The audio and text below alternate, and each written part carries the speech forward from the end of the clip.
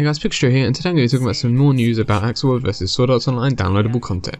So I haven't actually been making any videos recently because of exams and all that, but I haven't now finished my exams, so I should be making a lot more videos, especially now that Accel vs Sword Art Online is actually coming out in the West on July the 7th, which is actually when this new DLC comes out in the Japanese version.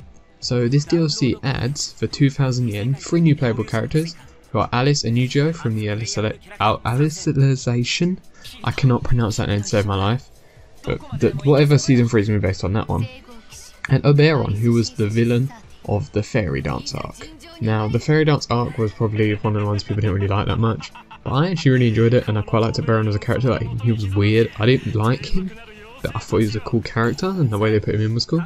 Also added a new dungeon called the Labyrinth of Infinite Change, and it's an infinite dungeon that changes randomly, and it supports 16 players. So I guess the way they're going to do that is you go a floor and it just randomly generates it. But I don't see how long that can go on for before they start repeating floors and it gets a bit repetitive. But yeah, it should be quite fun. And even without purchasing the DLC, you'll be able to play part of this dungeon. Now, next to be added is new PvP quests called Assault Missions.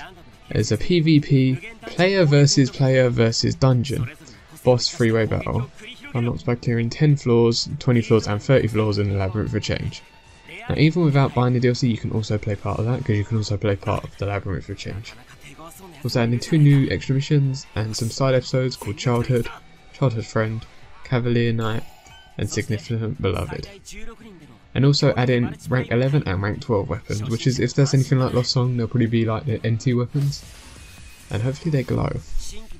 And now the 2.0 update, which will be free to all users of the game, and maybe if we're lucky, I'm kind of going a bit like, it's probably not going to happen, but this could come at launch for the actual Western version, seeing as this is on the same day the Western version is released, and it'd be quite nice if the Western version launched at 2.0. So perimeter cap has been raised from level 1100 to 1200. Items set with a set item will not disappear from the slot even if the amount of your item in your possession becomes 0. A material item shop will be added next to the smithing area. Icon display for subjugation targets during challenge quests is now the same as subjugation targets for sudden quests.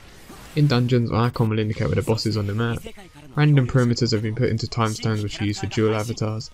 The attack power of a one-handed sword equipped as dual swords used as sub-weapon is now displayed in character status. Compliance of allies in the dungeon has been adjusted. The abilities play some of the new dungeon labyrinth for change for free, and the ability to play some new PvP quests for free. And now we also have 3 other little DLCs, and they're 500 yen each, so they're not that expensive, and they are just individual playable characters. And they are Persona Vable, who is her own character, and it's pretty much a fairy version of Kirihime. Heathcliff, who is actually my favourite Sword Art Online character, so I'm really happy he's been added. And Graphite Edge, who looks like Kirito but robot. So yeah, Accel vs Sword Art Online is now actually out in Japan, and it launches in North America and Europe on July the 7th, which is very good, as this is also when this DLC comes out. And I don't think we'll get the DLC pack at launch, maybe a few months after, but it would be nice if we got the 2.0 update out. So guys, if you enjoyed this video, please leave a like and a comment, and I'll see you guys soon for more videos. Adios.